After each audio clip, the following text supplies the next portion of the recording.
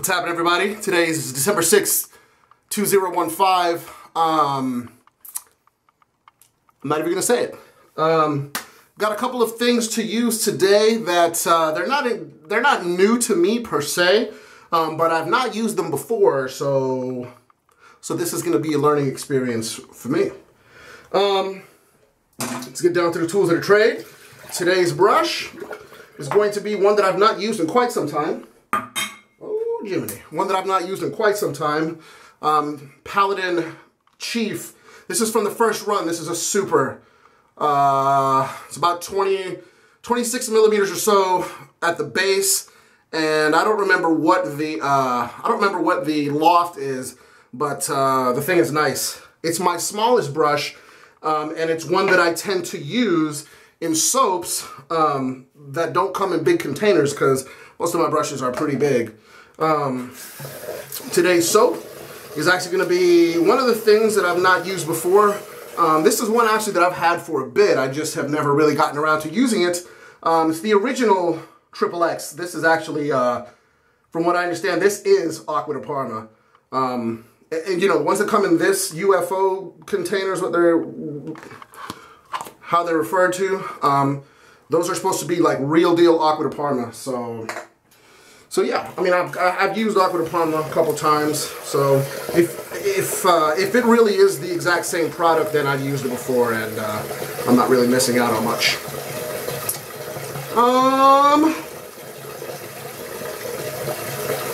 I actually should show you guys the razor first, but I've started here, so I might as well finish. Something tells me that I may have to reload this brush at some point in the proceedings. Today's razor is going to be Wolfman WR10C, but this is the one. Don't know if you can see that right there. This one has the increased blade gap, 0.74 millimeters. So it is a little bit more aggressive than your average everyday run-of-the-mill Wolfman, but quite frankly, there's no such thing as an average Wolfman because they're excellent razors. This one has a custom handle, aristocrat style. It's pretty good. Also at the bottom here, and I never noticed this until today, but this actually is kind of like hollowed out or whatever, curved in. It's nice, actually. Nice touch. Thank you, James. Hold on. So yeah, and the blade that's lodged in its clutches is a polsilver super iridium. All right. I guess first things first.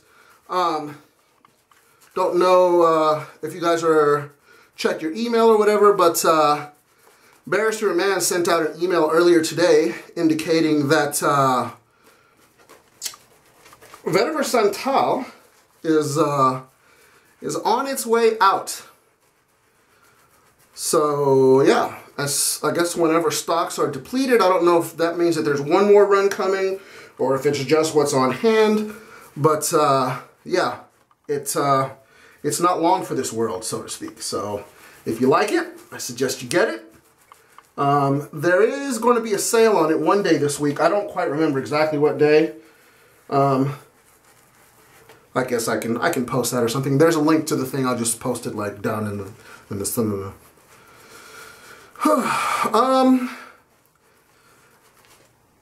This it smells exactly like real deal ADP, so I guess that's a plus. Lather is the lather's familiar. You know, from what I understand, this stuff has a bit of menthol, but I've never really detected it. There's still quite a bit of lather in this brush, so I may not have to load again. Anyway, couple things.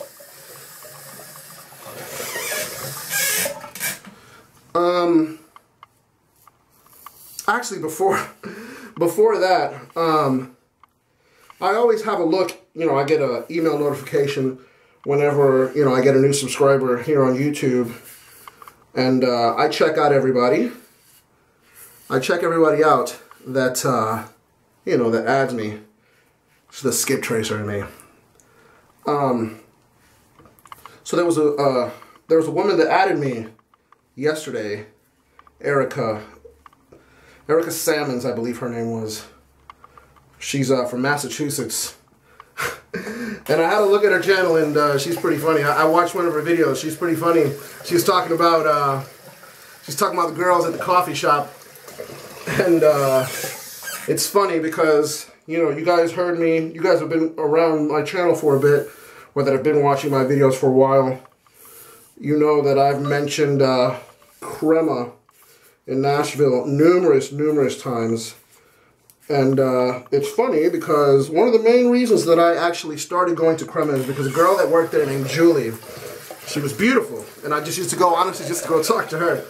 But yeah, she mentioned that, you know, about how coffee shops really need to only hire good-looking girls. And I thought it was pretty funny. So, nice one, Erica. That was a nice lull to start the day with your video. This lather feels like Aqua de Parma. It's not the densest lather in the world. It is it's good slickness. Cushion is not quite there, quote unquote, but it is good. It's getting the job done. This, you know, again, this razor has the increased blade gap, but what really ratchets up is effectiveness is the fact that it's gotten more blade exposure, not just the blade gap.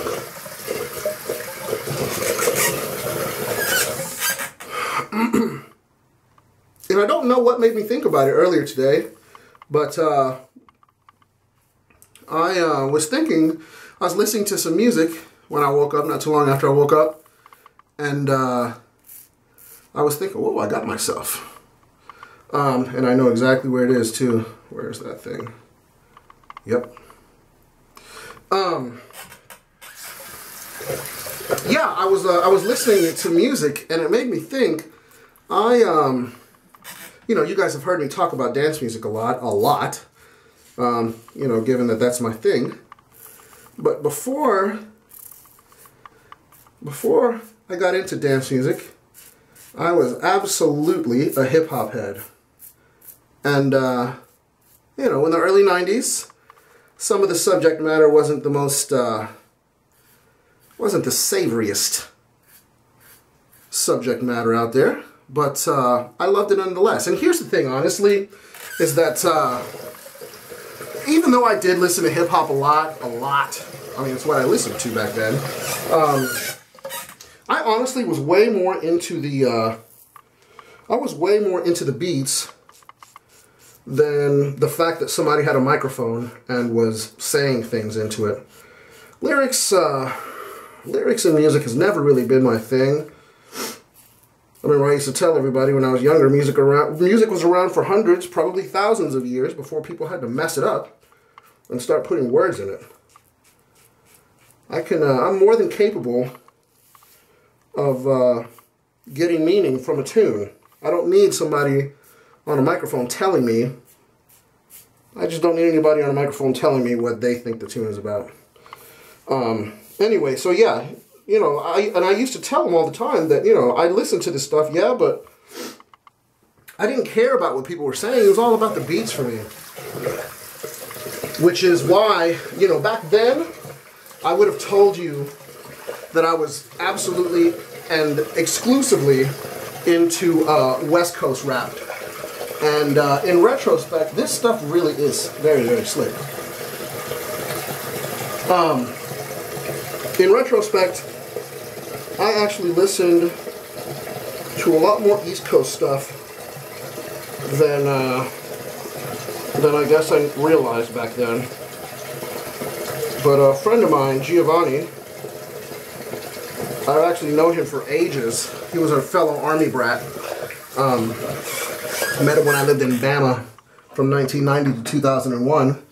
There's some trivia for you. I lived in Bama. Ew! Anyway, yeah, you know, so I was listening, and I was listening, like I said, I was there like in the very early 90s, the absolute very tail end, and I'm talking about like maybe the second half of 1989, you know, to about 96 or so is really when I was exclusively only cared to listen to to hip hop. And I mean, I was there for the golden era.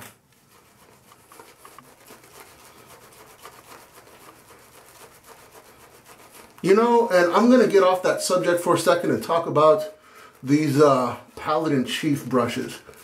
I have another Chief. It's in blonde, but it is very, very scrubby knot, and I adore the thing.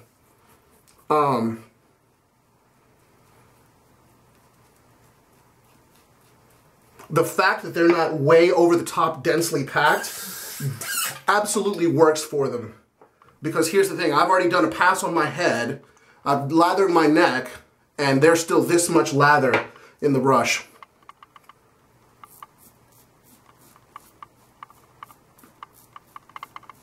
That's a good look. Anyway, yeah.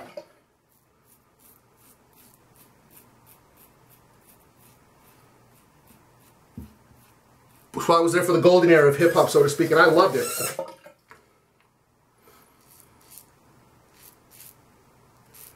There was a lot of records. One of the things that I loved about that era of hip-hop is that there were party records. Records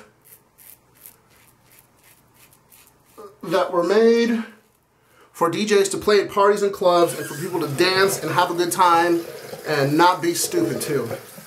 And now I don't really know that a lot of that stuff can sell because you got people more worried about how they're presenting themselves on the microphone, and it's so ridiculous.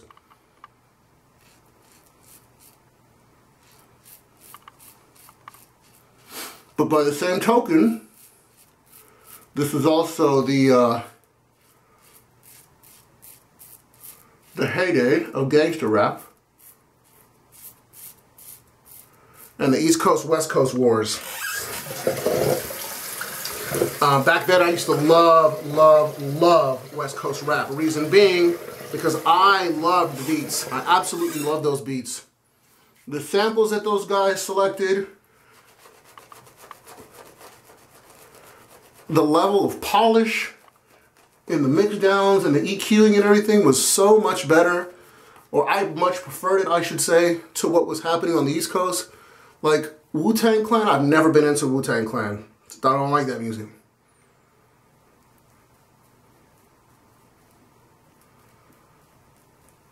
To me, it sounds like that producer, RZA, I think is who used to write their beats.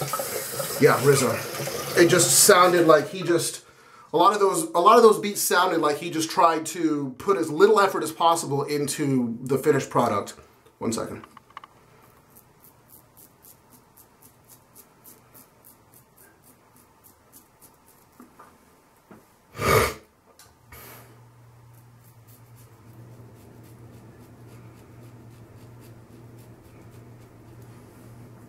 This is going to be a scary buff with this razor on the upper lip, but I've got to do it. Actually, you know what? Let me do this first. Word. And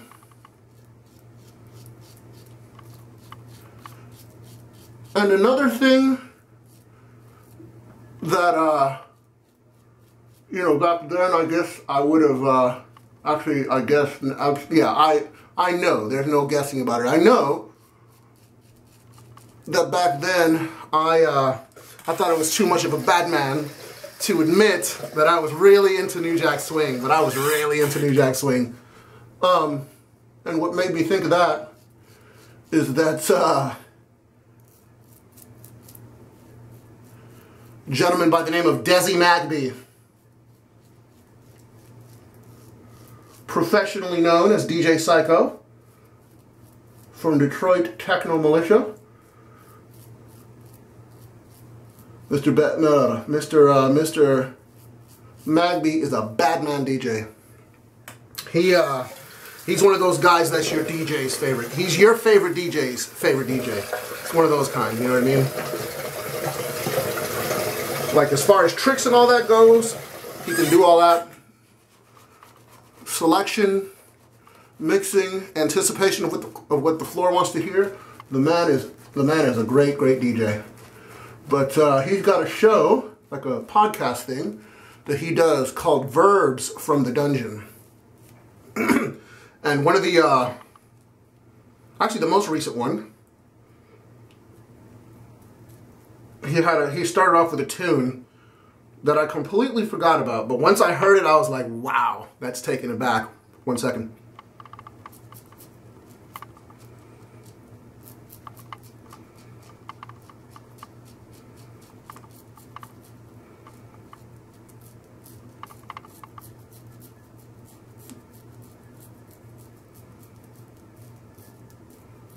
And I don't even know why I do this. It's not like I absolutely have to have a baby smooth mustache area, but I guess I just like to do it because it's a nice little exercise and technique or whatever.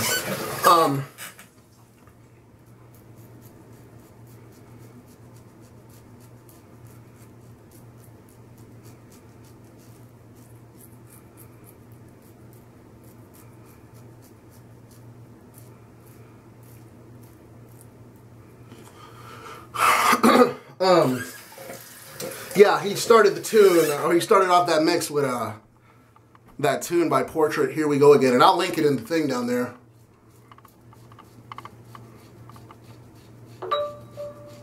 If you don't recognize the tune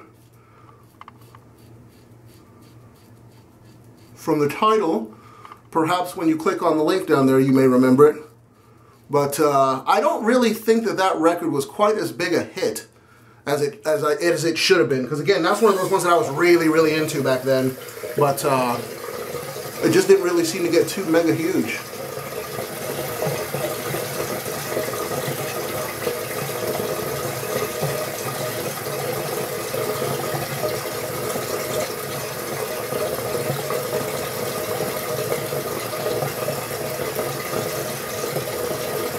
Another one from those days that I really liked a lot. Excuse me.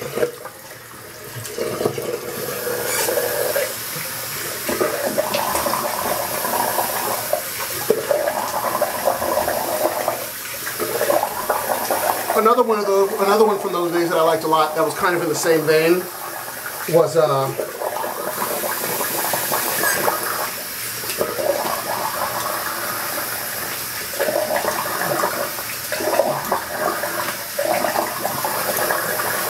tune called I Don't Want to Fall in Love by Taylor Dane. That was more of a pop record, but whew, what a tune. Huge, enormous synths. And then like the old school like orchestra patches on the synth. It's great. I'll link that one down there, I suppose, as well. Seriously, like this brush is still holding onto a gang of lather, even though I use a lot of lather in my shaves.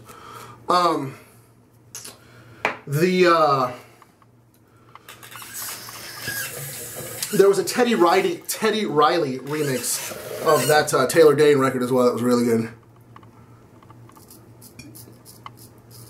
This is the new blade in this thing. It's a Feather Professional Super, which is the more aggressive one.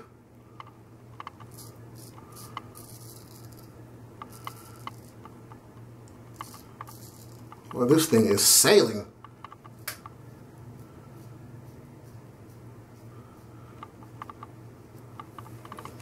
I get a lot of use out of these blades. Perhaps too much. Perhaps too much because I tend to keep them in these things for months because all I'm doing is just this. But I much prefer shaping up my beard with this.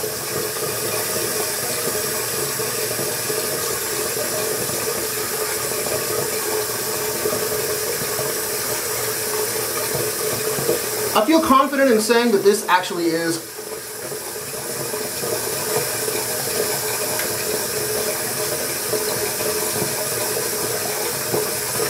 that this soap is the real deal Aqua de Parma.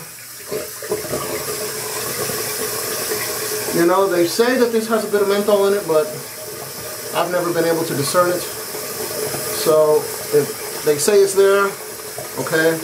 I don't even smell it. I mean, if you can't feel it, you're definitely not going to smell it, but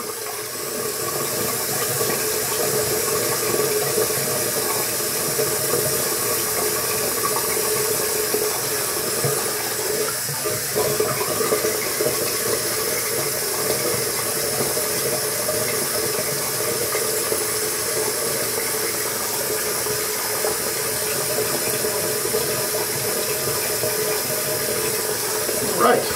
And I think that's that. Pretty much.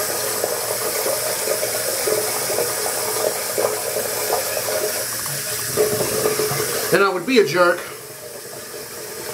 if I didn't mention, I got my Secret Santa shipment from, there's a Secret Santa on Reddit, and I got my Secret Santa gifts on Saturday. I had the supreme good fortune of being paired up with Sean from Chatillon Luxe. So I got a puck of Check and Speak number 88, a bottle of Champ de Lavande, a bottle of Clubman Special Reserve, and a bottle of his alcohol-based splash that he's working on. So looking forward to checking that out. Sean, you'll be hearing from me shortly in regard to how I feel about that good stuff, because I'm sure it will be good, just like the rest of your aftershaves. Actually, how's about you make it better? I'm going to put some pressure on you, dude. Yeah. Still plenty of slickness left on the old skin piece after this lather's going. This is good stuff. It's very good. It's very good. I think that those triple X's in the UFO, and only the ones in the UFO containers, I think they still go for a little bit less than what Acqua di Parma goes for new.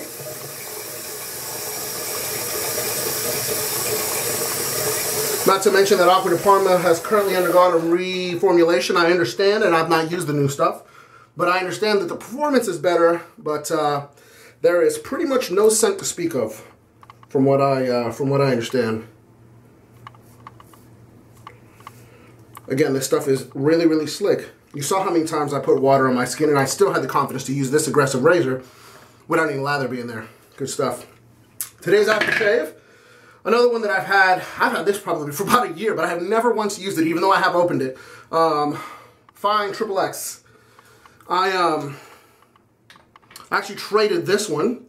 Somebody was looking for a fine Sabon Lavande, and I had an unopened one. He had an unopened one of these, so I made the trade. Now, I've not smelled. Actually, I don't think that Acqua di Parma makes a Colonia splash. It's pretty good. Oh, that's nice. That is quite pleasant.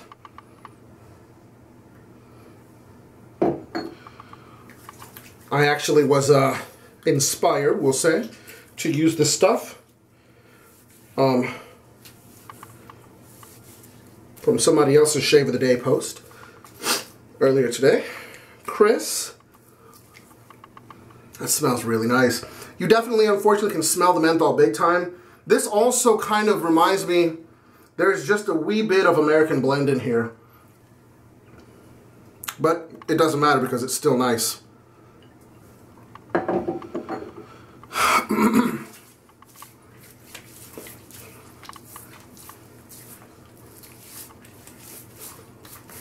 Oh yeah, that's pretty good. That's pretty good. Alright, you guys, that is it. I hope everybody's had a good week. I hope you will have a good week. Don't think that I'm going to be talking to you guys next weekend. I'm going to Nashville. Jose Aldo versus Conor McGregor next week. I think that Aldo's going to get it done, and I really hope he does, because I really could not stand a world where Conor McGregor is a champion. That would be gross. Anyway, yeah, hope you guys have had a good week. Hope you will have a good week, and I'll see you probably the weekend after Christmas. I'm going back. No, actually, probably the 19th. Yeah, because I got to go to Nashville the weekend after that as well, and I'm looking forward to those weekends. Anyways, hope you guys are well. Hope you'll be well, and I'll see you soon. Peace.